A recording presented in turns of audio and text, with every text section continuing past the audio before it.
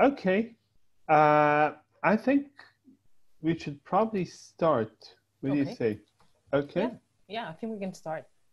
Okay. Yeah? So, okay. Yeah, Laya, your show. Yeah, so welcome everyone to this afternoon session of Meet the Stars. And we are looking forward to engaging with some of the leading thought leaders in education, and to discuss the future of higher education in the backdrop of this, world crisis. So my name is Laia Canals. I'm from the Open University in Catalonia, and I will be your host today. And at the beginning, I think we should have a round of introductions, and I will introduce the speakers from top to right. So Ishai Moore from Meital, Israel. Next is Lisa Marie Blaschke from the Center for Lifelong Learning at the University of Oldenburg, Germany. Alison Littlejohn, director of the London's Knowledge Lab at UCL in the UK. Jim Grum from Reclaim Hosting in Italy. And Philip Schmidt from the MIT Media Lab in the US. So without further ado, we'll jump right away to the questions. We'll just first ask the speakers some questions, and then we'll open up for everyone to ask other questions. So Alison, how do you foresee the current pandemic impacting higher education in the short and in the long run? Yeah, it's an interesting question. It's a question on the lips of every provost or vice chancellor of universities. In the short term, we've seen this pivot online, and a big question amongst educational technologists is whether or not that pivot online is going to stay. So in the future, how much of the teaching and learning is going to be online, how much will be blended and hybrid. And, I think one thing that almost gets forgotten in all of this is, what does it mean for the students and for the teachers as well. So we've actually been doing a study of how people have managed this transition, pivot online at UCL, and we've been running a survey and interviewing colleagues about their experiences of working online. And what we found is that some of the disadvantages which already exist in society are being deepened. So we're finding that how people feel about teaching online, there's a big spectrum from people who say, this is the best thing that's ever happened, I can work fantastically well online, to people who say this is the worst thing because I feel really isolated and anxious and I don't know how to teach online. But most people are somewhere in the middle, where they feel some things are good, they don't have the commute to work, for example, and some things are not so good for them. But we're finding that there are groups who are particularly disadvantaged, and those are women, and particularly those with caring responsibilities, anyone with caring responsibilities. And by that I mean childcare while children being at home and not at school, elder care, care for others, but also caring for students and all the extra time that people have had to spend online helping students get through the pandemic, and other caring responsibilities for colleagues who are trying to get online. So that means that a lot of people have been focusing their work around the teaching and caring, and not so much around other areas that in universities will generally help to get promotion, like research, for example.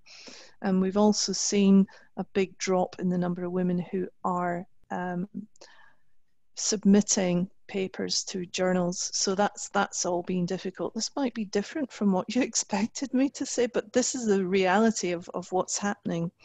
We've also found that accessibility has been an issue for colleagues, particularly those with specific disabilities, because universities have tended towards a very narrow range of tools that don't necessarily help those disabilities, while we would expect that technology tools would help people with disabilities, Black ethnic minority people are particularly disadvantaged for all kinds of reasons, and we have to address that. So moving forward, universities really need to think how they work, what their policies are, how people are employed, what it means for students, and so on. So that's my start of Thank 10. you. Thank you, Alison. Yes, now it would be Yishai's turn.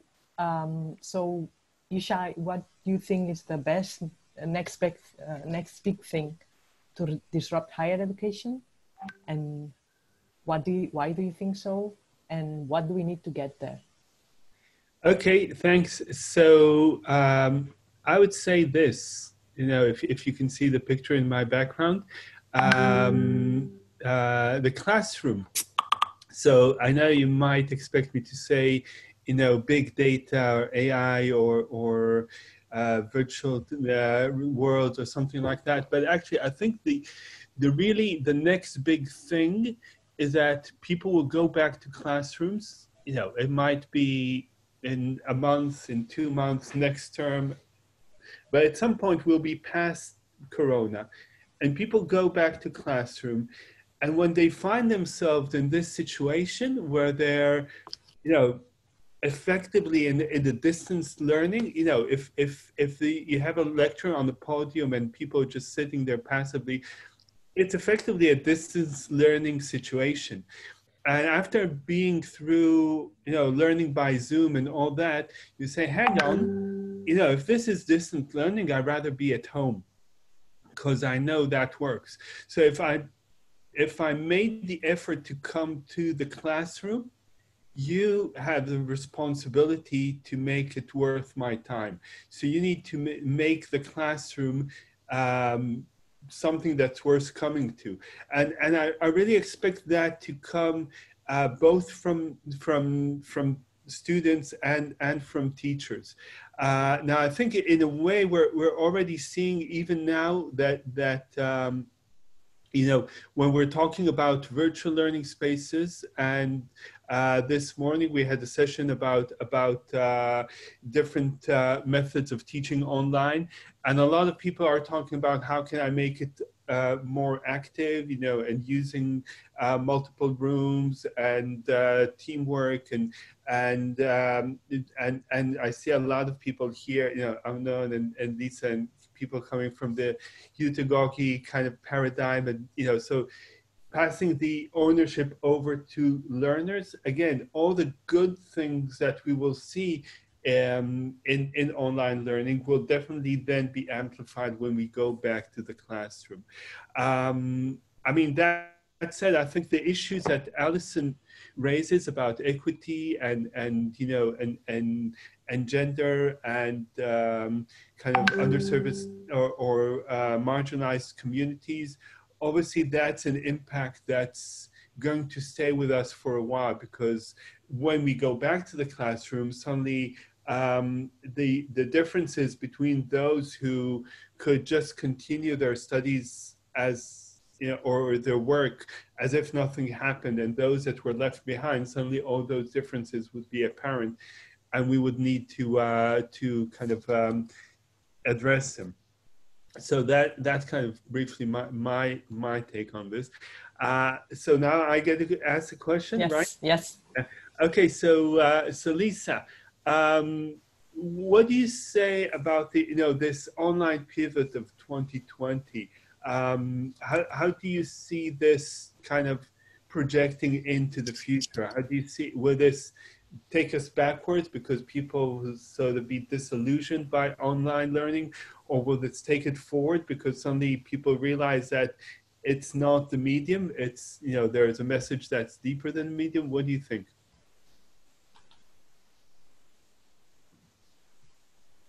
You're muted. Yeah, I know. This is one of my Zoom problems I have every single time I use Zoom. I think the short answer to your question is yes, because I think there are really a couple of groups of people that we're looking at right now. There's the group that says, I really just want to go back to the way things were before. There's the group that says, well, I'm just going to try to muddle through, tread water until we know what's going to happen. And then there's a group that says, okay, we've got this, let's try to use this as an opportunity. And so what I've been doing in the last few months is really concentrating on that third group and trying to move the other groups into that third group to look at the opportunities that online offers. Because if you stay, if you stay in that place where you say, okay, face-to-face is really the only and the best way, then you really miss out on the opportunities that online offers you. For example, more engagement with your learners, an opportunity for them to take more responsibility for their learning. And here again, I bring up the hoidagogy of the self-determined learning aspect.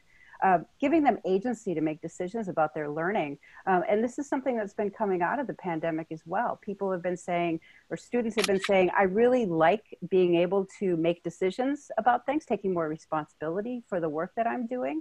And so I think it could go either way. It's really going to be dependent both on the teachers and on the students, because teachers are going to have to let go of that need to control the classroom. I mean, we have instances here in Germany where teachers say, okay, you have to be in class at 2 o'clock. You come in, I'm going to lecture to you for an hour or 2 hours, and then you ask a couple of questions, and then you can go home, and then you fulfilled your requirement of coming to class. Whereas there's other teachers that say, you know what, I'm going to redo this. I'm going to do a video of my lecture. I'm going to post it. I'm going to have my students look at it beforehand. And then when we all get together into a synchronous environment, we're going to talk about that. I'm going to give them questions, or I'm going to identify areas that they can improve, where they can improve upon, or where they can ask more questions. So it really depends on the teachers, the amount of agency that they give the students, and also on the students. How much agency are they willing to accept? Because there are the students that say, I don't want to do online learning. I don't want to take responsibility for my learning. I want my instructor to give me a lecture and tell me what it is that I need to learn, instead of giving them that opportunity. So I think it could go both ways, but I'm of course an advocate for, let's go out there, let's take every opportunity that we can to embrace online learning, to really get the benefits of both, because that is going to prepare us for the future, because we've got a future where we're not sure what's going to happen next. So my advice to my instructors is always go out, find a solution that can work in both worlds, in the online world and in the face-to-face world, and then adapt it as we move forward. So that would be my long answer to your question. I guess I'm asking the next question, and this is open to anyone who would like to answer it. Is that right, Leah? Is the push for digital literacy, digital fluency, an approach that really solves our online problem, trolls, information bubbles, disinformation, or does it simply give a whole new generation of digitally literate bigots a new set of tools to work with? Oh, wow. Hold on. Let me make sure people know who's talking. Wait, there it is. Okay. That's a loaded question, and it actually comes from an essay that was basically, I think, interrogating some of the questions, and it's a question that deals with a lot of stuff. For example, all of us somewhat became quickly digitally literate around Zoom. How not to interrupt. All these people were giving us information. How do I do that virtual background? How do I stream it out? Like, we all had to figure out this technology pretty quick to get our job done, right? And there's a certain amount of digital efficiency, effectiveness to that. A broader idea, though, that has kind of been floated in higher ed more generally is, what does it mean to make our teachers, our faculty, our students digitally literate? To build and create in an ecosystem where they can actually understand how the web works. And one of the essay that quote comes from had a real interesting provocation. And the provocation was, what if this literacy and this training and this fluency, rather than getting us out of the fake news and misinformation bubble that we all seem to kind of exist within, whether it's on Facebook, what if it's actually just training for the next generation of online trolls? And that's a really problematic question that I don't know if I have a full answer to, because I have been of the camp that by understanding the web, by understanding this technology, by understanding how these tools work, we're creating a next generation environment for teaching and learning. Some of which, like Yishay is suggesting, no, we need to get back to the classroom. So that's not even a kind of stable point. But I do think that our kind of unquestioned assumptions about this notion of digital fluency and digital literacy and media literacy as unproblematic, particularly given the fact of the media landscape and environment we live in, is a really provocative and one I am actually almost like struggling with in a relationship of like, what's my role in that? And, you know, what does that look like? So I don't know if that's an answer as much as a kind of a reframing of the question, because I don't know. I want to believe that, no, maybe it's all good, but I'm not convinced. I think there is something that goes beyond digital literacy, and that's what I would call epistemic literacy. And it's about, you know, understanding how to judge if something is worth conversation, if something holds any value. And the problem, you know, people can, I mean, it's very easy to sort of teach digital literacy in the technical terms, right? But as you say, you know, if you have a very, you know, I mean, if you get a driving license at 16 and then you can get a very fast car, that doesn't mean that you're really someone that, you know, is safe to be with on the road, right? I mean, there is a sort of deeper understanding of your responsibility as a driver, which, you know, I don't know how you teach it. I mean, some of us pick it up, some of us don't. There's an adjunct to that is interesting, and I never turned off my color bar, so I'm sorry. But there's an adjunct to that that's interesting, in that as we go digital, and we have gone digital globally for conferencing, for video stuff, a question about that notion of, is that how we exist, right? Is there a kind of philosophical relationship to our being and our presence online through these media, and what that means in terms of not only our presentation, but how we communicate, you know, how we really do some basic things which we understood as the, you know, as the simple glue that pull together a learning institution or a learning relationship. And so I think it's not even just like, oh, I'm efficient with the tools. It's, oh, to be and to exist and to practice within this space now, there are certain expectations, syntactical, grammatical, that are virtualized and technical. And I think in that regard, it really starts to not just be like, oh, technically and philosophically, the two shall never meet. It starts to become, this world gets more matrixy, if you know what I mean.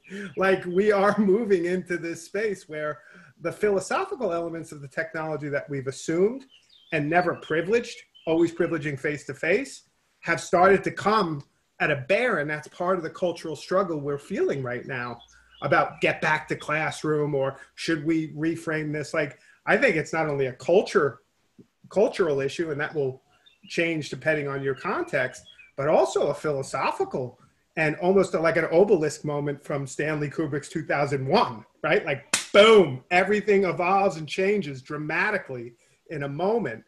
And what does that mean? So I'll shut up now because I've talked a lot, but I don't know why I have, but I have. Okay, the next question is for Leah, and that is, do you think what some have called emergency remote teaching is here to stay, or will we see the surge of more reflective approaches to online learning being born out of this situation? That's a really good question. I'm looking forward to hearing. Yeah, so, well, first, I think we all agree that this change, right, this transition to online was, you know, inevitable. It just got accelerated, right? And in that acceleration, a lot of things fell apart. I think it was very much rushed, and that's why they termed this, the term emergency remote teaching makes a lot of sense, because it was not well thought, and the outcomes of all that, some can be good, but most of them will be like trial and error, right? And what I've seen is in my kids, for instance, in my kids' case, in my kids' school, they got it right, but they got it right because they had the common sense to make something up very quickly, and even more quickly than in my kids' school. It was arranged in my kids' extracurricular activities. So from one day to the next, they were doing basketball practice in the court, and the next day they were doing it online on Zoom. And for the teachers, it took a bit longer than for the extracurricular activities. And I was surprised that that some got it somewhat right so fast. But so I think since we have a lot of people trying, so some of it will come out nice and good. But also this rushing into the online realm or distance learning, I see some bad practices or some problems that I see in many places, right? And one of it is like the translating everything that you do face-to-face exactly online, which is like the rookie's mistake, right? And the second is this obsession with an over-reliance on synchronicity. And everything needs to happen at the times that, you know, you have to sit the kids in front of the computer between 9 and 12, and then have a lunch break, and then sit them back in front of the computer in the afternoon. And I think this evidences a lot of a lack in teacher preparation, and obviously lack of guidance also from teaching, from leaders in the schools, and also from governments. So lack of guidance on how to implement and use technology for good online learning, right? So that would be my answer.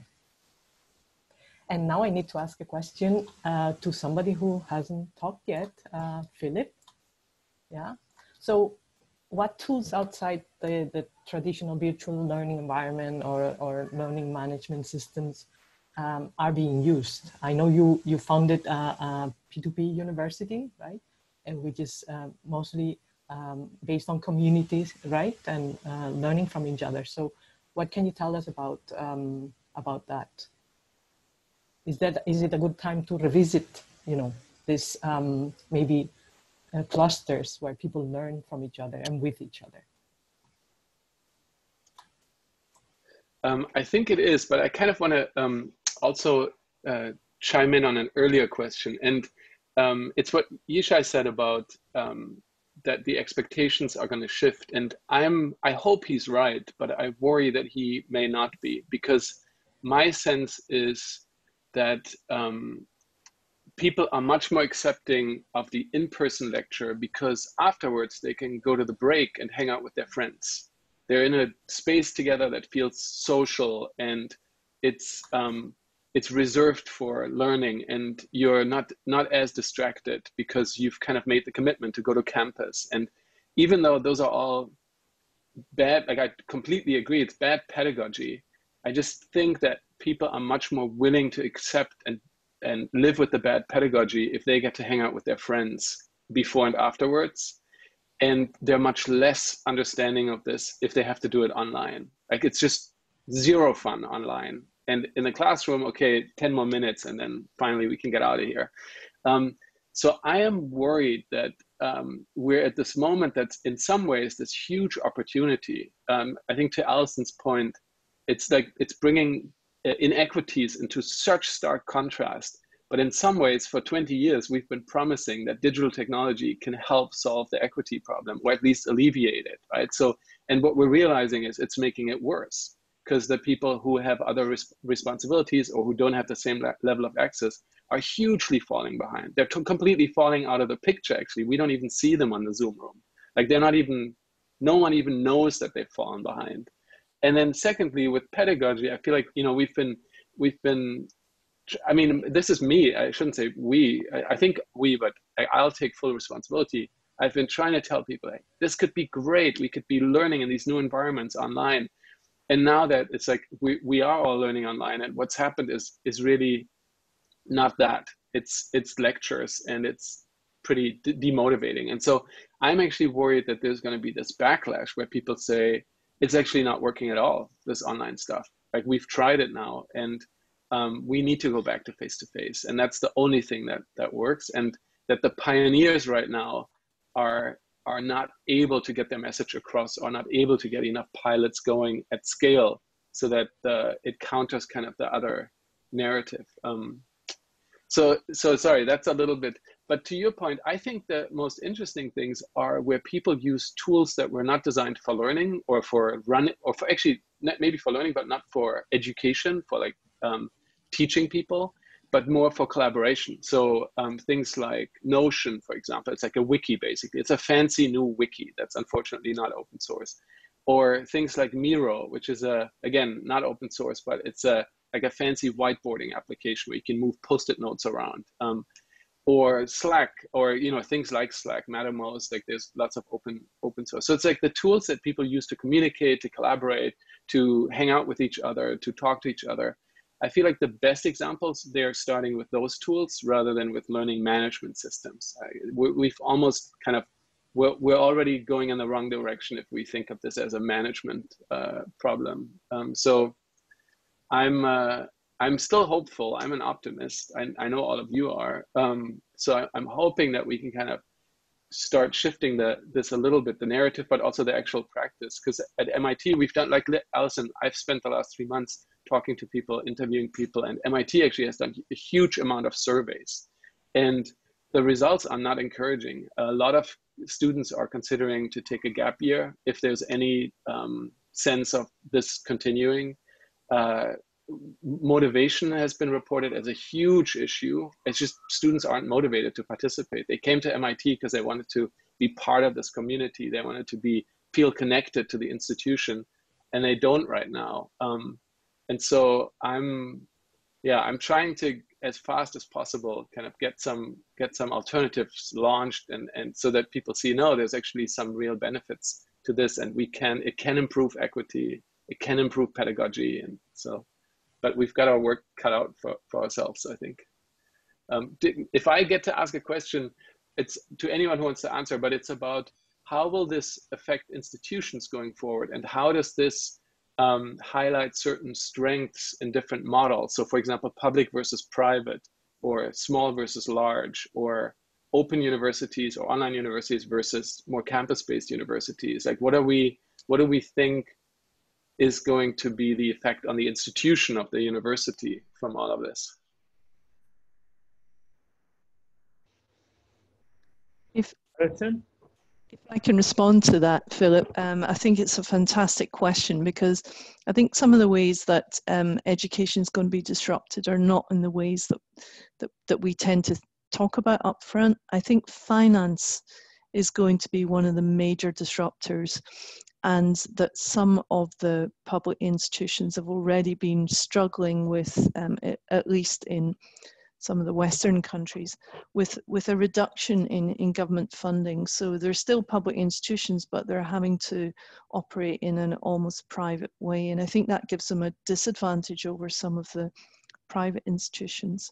And so obviously a difficulty, particularly universities who rely on international students. There's a worry that there'll be a big reduction in the number of students. And at UCL, we have done scenario planning, and we're planning for a reduction of up to 50% of our students who possibly can't come to campus. But we don't know what's going to happen. It's a huge uncertainty, and universities have never had such a high degree of uncertainty as we have now. So we just have to adapt and learn how to deal with these types of uncertainty. The online universities right now seem to be benefiting because they're having a higher number of applications from students who are thinking, well, if I can't go onto campus and I'm not sure whether I can or not, then I might as well do a year online or study online somehow. So I think in the short term, they're benefiting. But then again, longer term, we don't really know what the impact is going to be. Yeah, and looking at this from the US perspective, in terms of just watching that. I'm actually in Italy, but my career and my work mainly happens in the United States. And one of the things raging, if you watch Twitter or you look at the higher ed sector, just discussion wise, is should people even go back at this point, given the fact that the numbers are still so high, and that are we putting profit and finance before the safety of our communities? And that's, like Allison said, going to hit some universities much harder than others. Some can sit it back, but it almost feels, looking out, like an existential crisis, very different from here in Italy, where the expectation is there's no money always, and the EU may or may not bail us out. But like, there's also not the same cost involved in higher ed. And to Philip's point, like, I understand people want to go to class so that they can meet after class. But when your parents paying $50,000, $60,000, $70,000 a year to do that in a virtual reality where everyone has the same environment, everyone has the same LMS, everyone has the same technology tools, like, what are we talking about there? Like, there's no differentiation outside the professor and outside that relationship, which opens up a whole nother question about the MOOC rock star professors who create their own. So like, in some ways, there is some deep existential questions, at least from the United States, as I look at it, given the relationship to financing of higher ed, how big a part of that is for the everyday person's debt load, and what that would look like if this started to collapse for that economy. So it's, we're still in it enough. Italy now, we're going into like, hey, we're outside. Hey, I cannot wear my mask in certain contexts, right? In the US, it's still people battling over, can I wear a mask in the store? I mean, it seems ludicrous from the outside looking in, but if you take that and you map that on top of the higher ed world, especially with everything at stake financially, I don't know how the fall semester can go well. And the other thing is the risk involved. The University of Mary Washington, small public liberal arts college in Virginia, no one's heard of, right? They're taking a risk. They don't have a huge endowment to open up again and bring students back, because if they don't, they're at a survival crisis. But think about the question as a president, or the moral conundrum you find yourself in, where you're doing that for the existential, to survive as an institution, but then what if the crisis comes back and the virus explodes? What's on your hands? So I don't know. There's no easy question, but from that context, it's crazy. Can I just say, I absolutely disagree that online is a leveler. I think what online does is it hides some of the disadvantages that students are experiencing, because in the background, I mean, even staff, there's behind the background, behind the screens that we see behind us, there could be chaos going on. So we have colleagues living in central London in very small apartments that are very expensive, where they maybe have a partner or even a housemate. They're having to negotiate who's going to do the teaching from the pantry, who's going to do the teaching from the kitchen. And so this is the point, that some of these disadvantages that people experience are actually being highlighted, and they're actually greater than they were before. And I think that's also true for our students. So what you're saying basically is we're back to Maslow, right? I mean, before we can talk about pedagogy, people have to have their basic needs, and one of the things the pandemic has done is really kind of brought us down to that level of, some people are now struggling with their basic needs, and and so they're not really, they don't have the space to think about education at all, let alone online education.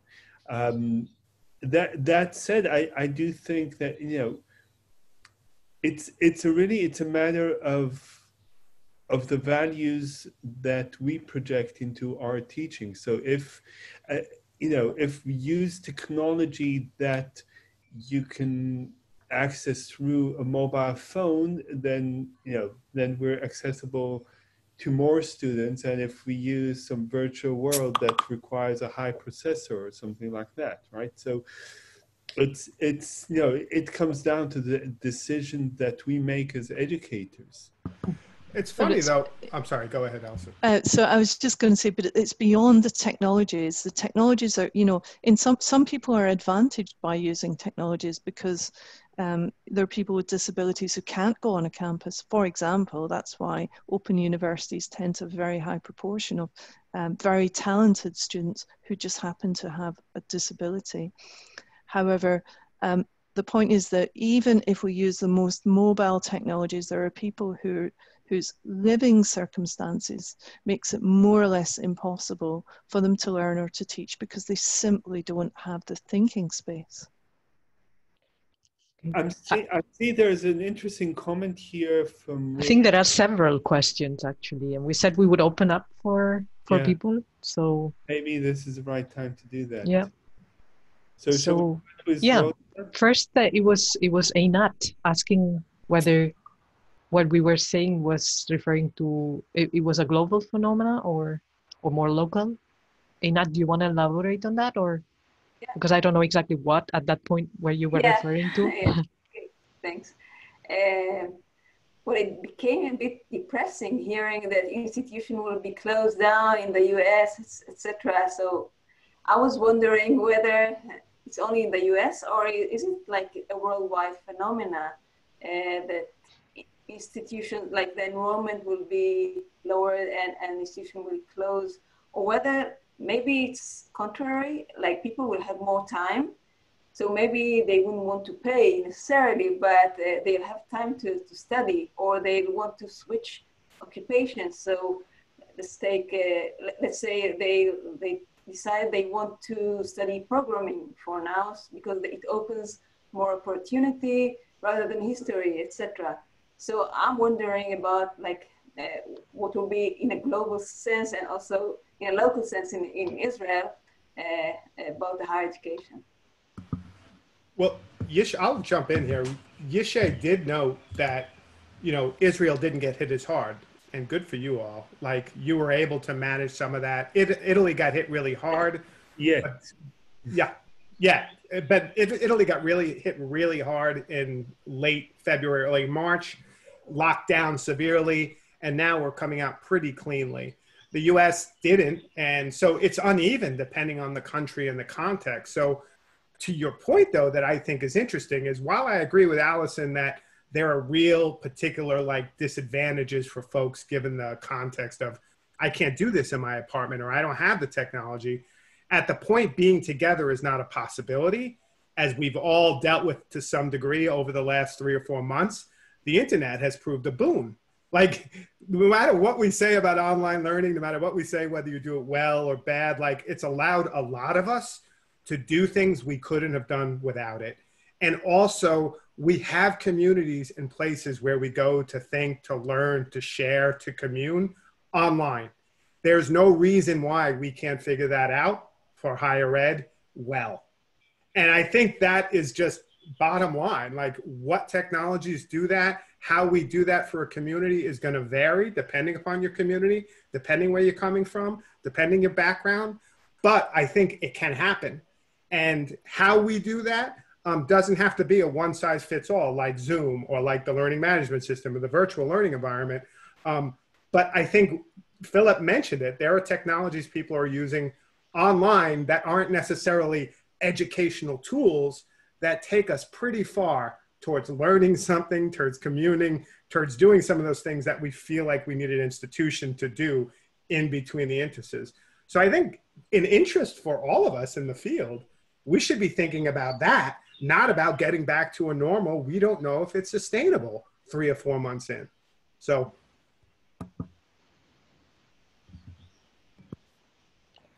I'd like to add something, if possible. Sure. I think there is studying things that are maybe more theoretical, but there is also the practice, like student learning to be whether it's hairdresser or whether it's engineers, like the practicum, or teachers, and this practicum in the field. When the field is in chaos, this is another really challenge. So it's one thing to move to Zoom, to Moodle, whatever, and to do synchronous or asynchronous classes, but it's another challenge how to make sure that the student really have the practicum to become nurses, doctors, engineers, whatever. Yeah, so it's another thing to think about. It's true that obviously if you want to study philosophy or you want to study programming, it's easier to do that online rather than if you want to study architecture or nursing or hairdressing. Now, architecture, you know, we have a session later today from Bezalel College of Arts where they talk about how they teach design online. So, you know, I think people are finding solutions. Medical professions, you know, it's a challenge, but I think people are finding solutions.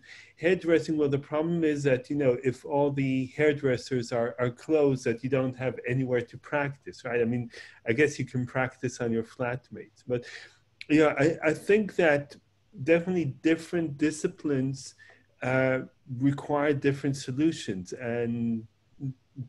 but most of the solutions exist. And again, you know, online teaching or learning is never the same as face to face, but then, you know, you get other advantages. So I think the really the differentiator is not so much the discipline, but more of the kind of the background factors that you know, Alison was talking about, and Jim, and I think there's, you see in the chat, in countries which have a kind of a more sort of a social approach where they see education as a national investment, and they have the capacity to say, okay, this is a period of instability, we can invest in education so that this will pay off in a few years, then education might flourish. Countries which are, you know, based on the cruel capitalistic model and everything is pretty much determined by the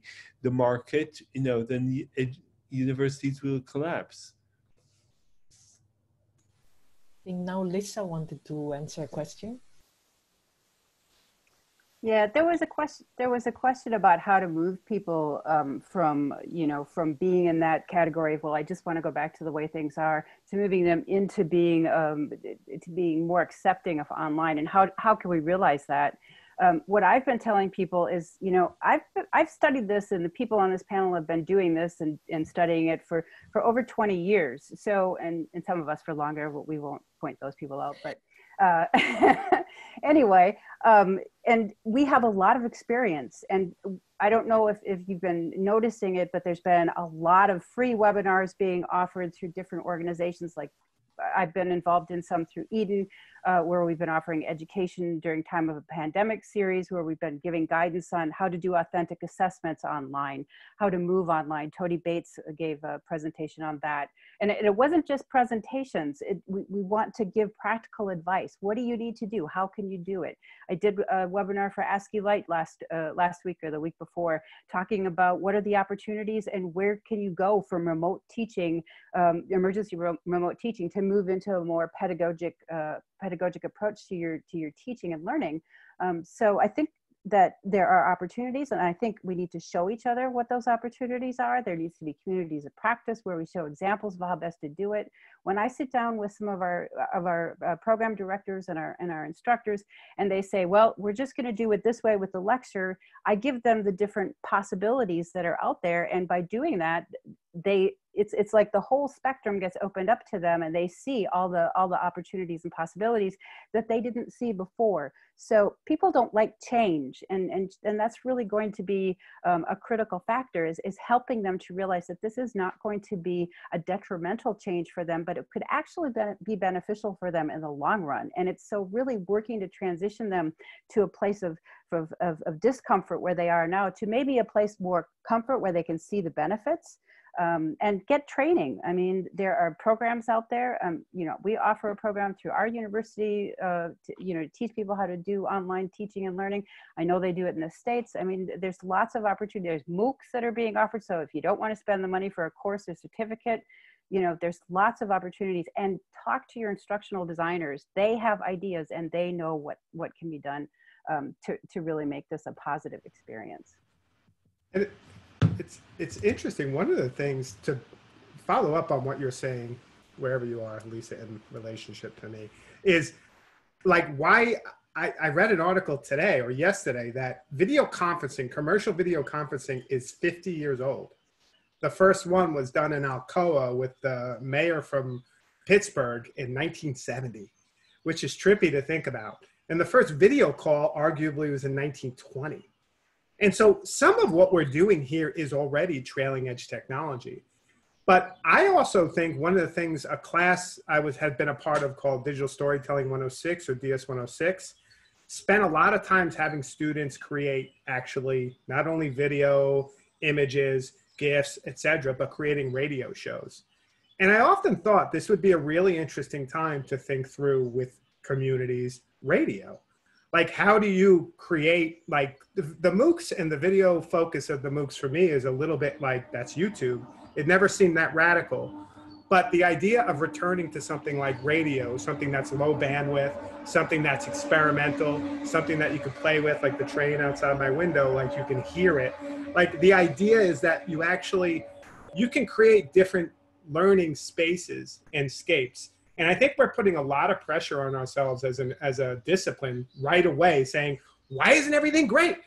It's been 3 months now. We've all been locked down globally. Why haven't we figured this out? And I think that's a little bit disingenuous. I think we have time, and I think we have the technology, but I also think we have a lot of trained, smart, exciting people who can actually, help us think through this possibility without doing the either or. We're either back in classroom or education sucks. It's like, it doesn't have to be that, but it seems that's the questions being posed that seem almost, to have their own agenda. And I've always been for experimenting with educational technology. It's been brought up, the idea, Laya brought it up, like, why does everything have to be synchronous? We've done a lot of great asynchronous stuff with blogs, syndication, the ability to create tools like Mattermost, where you have chats and channels where you come in and it's more fluid and seamless. But the idea that everybody has to be somewhere at some time seems more about giving us structure and a sense of order as we're all dealing with the chaos of the world around us than good pedagogy per se. And I think that's something we can kind of think through as we say this might be a longer term thing. So I think that kind of connects to the question that Yoav is asking, if we should also move away from the sort of the familiar traditional structures of, the 90-minute class or the sort of fixed cohort, or, if we're taking things asynchronously, if we're using different media, if we're not actually in the same place in the same time, then what's the meaning of a 45-minute lecture or a 90-minute lecture? Or maybe, and when you look at open universities, right, I mean, the online courses don't have that structure. But I know that in Israel, Yoav, maybe you want to ask. I'm no longer at the Open University. I'm at the IDC Herzliya, which is Israel's private university. So I want to add 2 comments and 2 insights. One, that we are running a parallel research for this semester, and what our experts are finding, that Zoom-based teaching, which we are totally unused to, we are a campus-based university, fits very nice with introvert students. They feel really good about online. They don't need to come to class, be shy from their friends and colleagues, raise their head in class. But the extroverts are really suffering, because this used to be their playground, and now it's been taken away. So I think maybe Jim said that not one size would not fit all. So I don't want to reuse this token of, blended, hybrid, whatever model, and this is the reason why I put this comment, that we need probably, and this is what I will recommend my president, to break away from the 90-minute lecture time. And we will need to fractionize the way we teach, because people cannot, honestly, it's very hard to maintain coherence and concentration for hours and hours and hours on Zoom. So what we did, well, regardless, we had the same schedule transferred from face-to-face to Zoom, which necessitated 8 hours continuously in front of a screen. Students just wanted to slit their wrists. They couldn't do it. So looking at the fall semester, which we are now planning, I got today the schedule, and it's basically the same. Same schedule as last year, 90 minutes, 10-minute break, 90 minutes. Now, consider doing that with a hybrid Zoom-based class. God, I don't think we can pull this through, at least for most of the students and the teachers. Yeah, I don't disagree. I'm gonna put my talk signal up here. I think there's a great professor. His name is Antonio Vantajato. He teaches at University of Sagrado in Puerto Rico, and he wrote a post, and I can link to it in the chat, where he talks about how he syndicated out his classes. There was some Zoom, but not full classes. There was some expected work, which happened with blogs and syndication.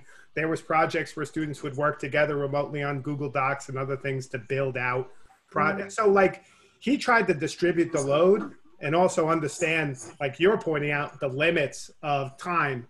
And especially like, life has changed for everybody in radical ways, some more than other, as Allison pointed out. And can your pedagogy also address that, yet try and do as much coverage as possible with being there or losing credit? You know, it's kind of draconian, but everybody's up against the wall because we don't know what's expected. To Laya's point earlier, the teachers teaching my kids here in Italy, for like a month, no one did anything because no one knew what to do.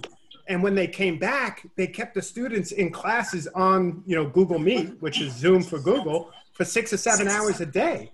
And it was just, you know, overcompensation. They were just figuring out what they were doing. So I agree. I think it's a bad model, and I think there's other ways to say video and so. I would like to. We could. I'm sorry. I'm going to have to break you guys off because we've run over time, unfortunately, and we need to move on. You need to move on to your next sessions. Right. The next session starts in 6 minutes, but we were talking about asynchronous.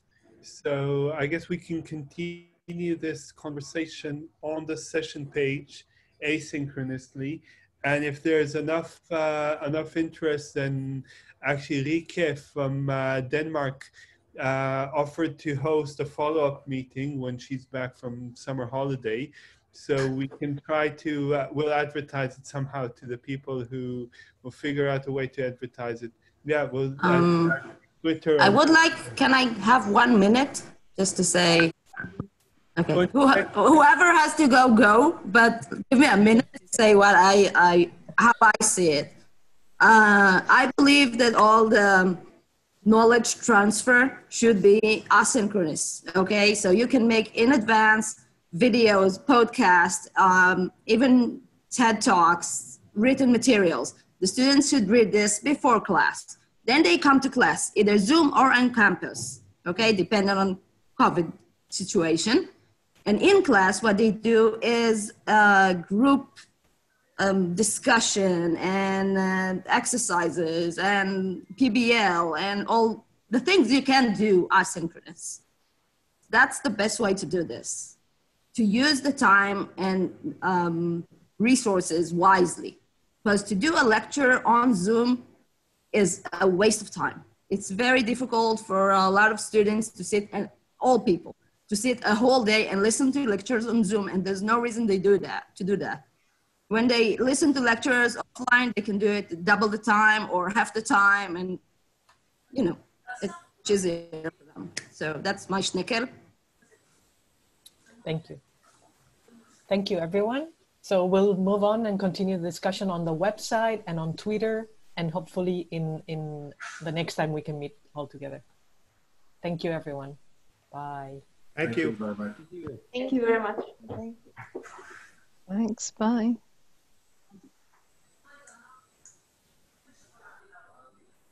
זוהר, לפני שאת מנתקת.